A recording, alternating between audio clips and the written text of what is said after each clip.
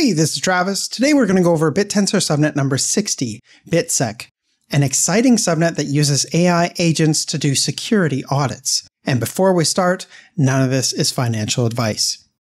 Millions of software developers and non-software developers are now using AI to write code. This is a tremendous societal advancement as it allows technological progress to accelerate. Facebook founder Mark Zuckerberg predicts that AI will be able to handle 50% of coding tasks by the end of 2026. However, it also means that there are millions of lines of code running right now that no humans have looked at, let alone audited for vulnerabilities. Auditing is especially important for financial code bases like cryptocurrency smart contracts. Bitsec is positioned to be a code auditing AI agent platform that can handle the increased demand for audited code due to AIs now being able to generate code. So Bitsec has miners create AI security auditing agents. Miners submit their code to validators, and then validators run miners' code to check for vulnerabilities in code bases. And the way that they're doing this is pretty exciting. Bitsec borrows concepts from another subnet, Ridge's Subnet 62. The miner code delivered to validators becomes open source. So miners can see the current best code and improve upon it. I did a video on how Ridge's works, link in the description. Thanks to this open source communal miner improvement, Ridge's is now state-of-the-art on many benchmarks, and there's no reason to believe that Bitsec won't be able to do the same thing but for code auditing. One of the issues with regular security audits is that since it sometimes takes months to do an audit, by the time the code has been audited and is now being executed, it's often outdated as software development companies are constantly shipping new features that aren't audited right away. This is where Bitsec really shines. Audits are done extremely quickly, taking minutes, not months. Being able to immediately audit a code base reduces security risks significantly. And with the proliferation of AI-generated code, AI security agents are needed now more than ever. At the time of this video, miners' rewards are based on a modified smart contract audit SCA benchmark. This benchmark tests that agents can identify vulnerabilities, and they're given a higher score for finding more vulnerabilities. The reason I say it's a modified SCA benchmark is because they're adding more tests, more code languages, making it more and more difficult for miners, but producing a better end product. There are some constraints for the code that miners submit. Agents cannot run executable code, and there are also humans in the validation loop checking that the miner improvements to the agent code are actual improvements and not exploits. They are learning from the path that Ridge's paved here. So miners from anywhere and everywhere in the world compete daily to produce the most effective agent for finding code vulnerabilities. Now the subnet is a winner-takes-all subnet, which means that for each incremental improvement, there's a large bounty that goes to the one miner that makes the improvement. So at the time of this recording, the top miner on the subnet is making approximately $14,000 per day from emissions, or approximately 70 tau. This, of course, will fluctuate.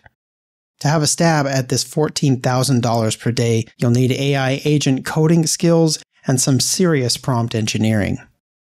Now, this $14,000 per day is a ballpark estimate. We don't know exactly how much it'll be yet because the subnet has yet to turn on its emissions for V2. This should be happening very soon. So if you want to get a head start and contribute as a miner, the sooner you understand their incentive mechanism at a deep level, the better it will be for you, because I think probably the best time to be mining on these subnets like Ridge's and Bitsec is the moment that they come out, because that's when improvements are the easiest. After a few months, it's going to be really difficult to make an incremental improvement and to earn emissions on the subnet.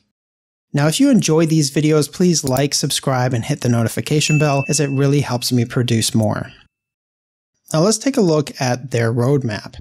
So Bitsec V1's goal was to confirm whether or not AI agents could find vulnerabilities in real code bases, and it did. It found exploits across various ecosystems.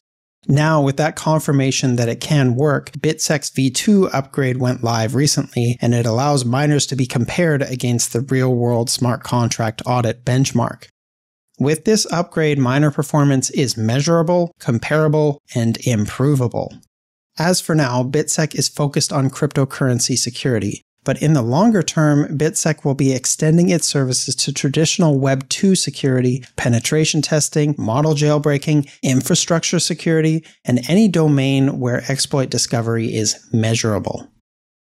They are aiming for a product launch in Q1 of 2026, aiming to grab a chunk of the $200 billion per year cybersecurity market. This product will allow for scanning of repositories and pull requests, with reporting based on the identified issues and exploits. As Bitsec shows improvements on benchmarks, the theory is that those improvements will build trust, which drives usage, and then usage is directly tied to increased revenue for the subnet. As long as Bitsec shows continuous benchmark improvement, revenue will follow. Now on the team, we have John Yu. He is the subnet owner. He has lots of experience developing smart contracts and helped scale Law 360 when it was still a small startup. Vitali is the senior developer. He has a data science background along with being a very experienced full-stack web developer. Anon is in charge of marketing and has a crypto research background. So as for my thoughts, Bitsec is one of the more exciting new subnets. A subnet that is tackling a new problem, that is the increase in AI-generated code that may not be as reliable as if a senior human engineer writes it. And there aren't many established players in this new space yet, so it's possible that Bitsec will lead the way in this new world where AI-generated code is becoming the norm. I especially like how they're making the miner codebase open source. If they execute this correctly, the open source nature of the subnet will ensure that it will become state-of-the-art and impossible for a centralized company to catch up with.